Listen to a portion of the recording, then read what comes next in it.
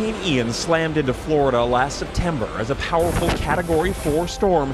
It killed more than 160 people, caused tens of billions of dollars in damage, and wiped out entire communities.